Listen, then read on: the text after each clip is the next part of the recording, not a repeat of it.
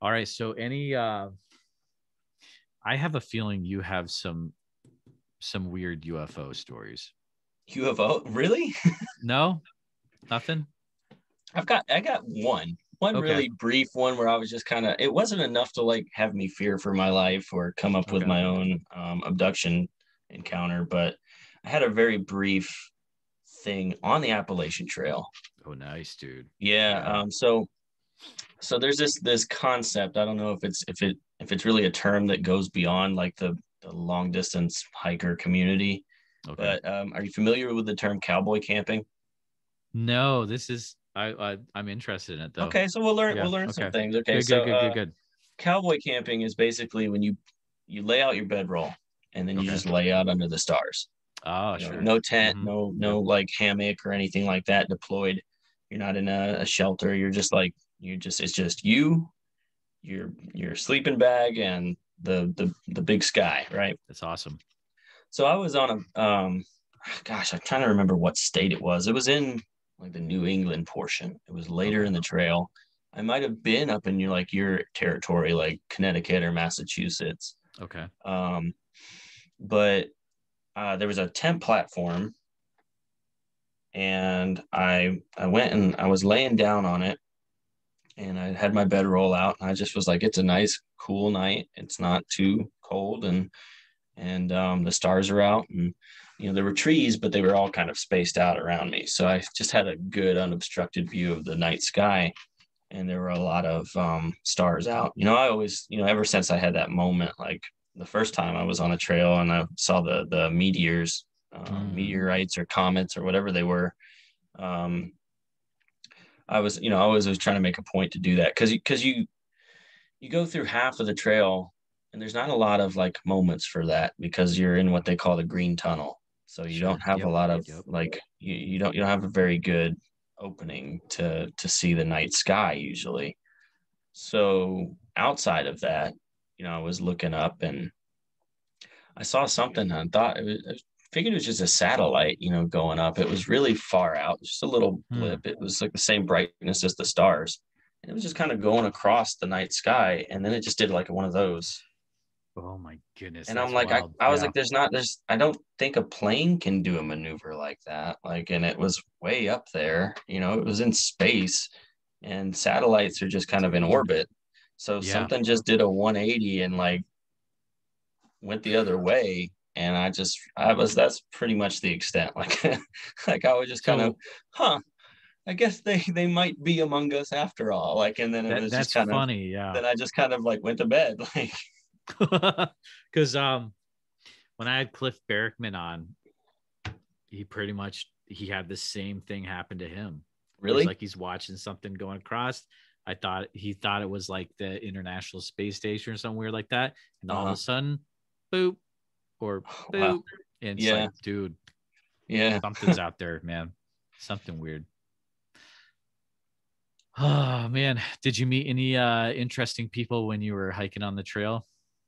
Any interesting characters or Yeah, there were some unusual people. I yeah? actually met like a trail legend on a Oh, really? random trip. I was the first time I went out west trying to get back to um, California. I Okay. was trying to do it by road trip, but I didn't. I had a minivan that wasn't up to the challenge, and I was on a section of the Missouri Trail or the Hmm. Ozark Trail in Missouri in Okay. Mark Twain National Forest, which has got a little bit Sure. of Yep. Bigfoot Yep. activity. And I actually met this guy called Nimble Nomad, and he is like Hmm. this. He's probably 80 now, and he hikes like all of the national scenic trails, Wow. and he does like all these long hikes, and he's got some books out on the subject. He's a big, like he is like one of the biggest faces of like long distance hiking, and I just Really? stumbled across him Oh, on that's like so this cool. random road trip. Yeah. Yeah. And I hiked about 8.5 miles with him that day. Oh man. And he's like, "So what brings you out here?" And I'm like, "I might be looking for Bigfoot." and and he told me that he actually had on the Pacific Northwest Trail come across a footprint He's like, and it looks like similar to a footprint, like of a human, Whoa. but it was probably 16 inches long. And I'm Oh like, my whoa. goodness. He's like, he's a Wow. much wider as well. So he described your typical Bigfoot track. Totally. And then he said, and Wow. I also smelled like this really unusual smell in the Uh-oh. air. Yeah. And I just figured it was that critter and kept going. And so it's kind of to have a not only meet somebody that's relatively well known, Mm-hmm. but also have them tell you a Bigfoot story was pretty cool. That is really Um, cool. but on the trail itself, on the AT, I spent a lot of time with this family from Texas, and I would go Okay. and visit them every time I go to the conference. But they had like a whole family. It was trying to think how many. There was a mother and a father, and then they had one, two, three, four, five kids. Wow. And they One were son, all four through daughters. hiking. Yeah, yeah, and they all did it, Ooh. and I did the whole thing Wow. with them. We Oh started around man. the same time, and we'd Okay. crisscross each other because I would Oh stay up wow. late, or I'd stay asleep. I'd sleep in. They'd get up bright and early, slow and Mm-hmm. steady, and then I Yep. would wake up late and then just like rocket past them. And so I'd always see them, and then we crisscross. And after a while, we're just like, why don't we just hike together? Like, it seems like we're not making any like particular That's awesome. progress over one another. Yeah. So yeah, I ended up doing probably maybe a little less than half the trail with them, Oh, but cool. yeah, the youngest one was like 10 or 11 at the time. She was 10 years old, I can't imagine that, man. It's and like she because carried you're like most of her, yeah.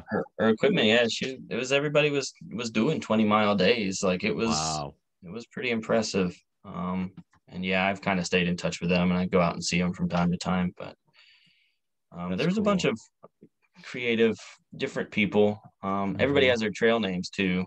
Yeah, that's I There was a like that guy, part of it. yeah, there was a guy named Pringles who Nice. hiked southbound. He had like a physical condition or something, and he couldn't carry a pack with him. So he'd have a light pack, and he had two cars on the trail, Mm. and he would drive them up. Like he would have one car parked here, he would drive the other one, and then he would hike down to the first car. So he was making northbound Oh. progress by walking southbound. So when he got back to the other vehicle, he would like Oh, hopscotch it crazy. ahead of the other one at the next road Yeah. crossing, and then bring it down. I've thought about doing hikes like that too. It seems kind of, it's one way of doing it. So he still Yeah. hiked the entirety of the trail that way, but he was named Pringles because he always hiked with a couple cans of Pringles, and he'd share the chips with people that he'd Oh, passed that's by. cool. Yeah. So I always liked reading do they still do it where they have the trail registers people write in at the yeah, shelters? yeah, the Yeah. logs. Yeah, some Yeah. of Yeah. them were pretty funny. Yeah. Totally. The Yeah. one I still there's one every time we talk about trail logs, there's one that comes in my head. We were in New Hampshire, the Okay. first big mountain that we have to walk in the White Mountains, which is well regarded as one of the more challenging parts of the Mm-hmm. trail. Yep. Is Mount Musalaki, Mm. and so somebody drew a picture of moose plus tonsil hockey equals Musalaki. And they drew this really intricate picture of a bull moose and a cow moose like making out. And Wow. I was impressed by it. I was like, Cool. wow, like this person they got a career here. They just got to like evolve past the Yeah. trail log. Like, but yeah, yeah, there's some definitely very vibrant, colorful, creative characters that you meet out there. Totally. Dude, Southern New Hampshire has some weird Bigfoot activity too, man. I don't know if Really. you've ever, yeah. Which was surprising to me because I grew up just south of New Hampshire in Massachusetts. It's like, yeah, supposedly it's super squatchy in Southern New Hampshire. It blew my mind. But yeah, Yeah, I man. mean there were a lot of places up there. I guess it's difficult for me to go to some of these environments and see how some animals like Mm. how could something like Bigfoot live out there? Because I'm used to seeing like a lot of berry bushes and Oh, sure. Yeah. acorns and nut trees and stuff, and it makes sense there. Um, but I don't know, like you see how something like a moose can survive in some of those areas. True. But you have to think about what the moose has in terms of adaptations. Like this moose, Yeah. the moose name means like twig eater, so it's like it's eating like the bark and sticks off of trees because there's and Yeah. it's adapted a way to get that little nutritional value out of something that isn't normally a food source. And so to have a discussion about whether or not something like a primate, which needs a lot more, that Yeah. True. that's True. that's True. a that's I mean, sometimes you can figure out, well, maybe this here or that, but I don't know if I'm really in that ballpark of Bigfoot um, researchers that thinks that it's like a full on carnivore or can even adapt to be like a regular carnivore. I think Yeah. there's probably some hunting prowess there on occasion, good Mm-hmm. foraging ability for small, protein, small mammals and stuff, and then maybe an intelligent mind that can exploit things like roadkill or scavenging. Right.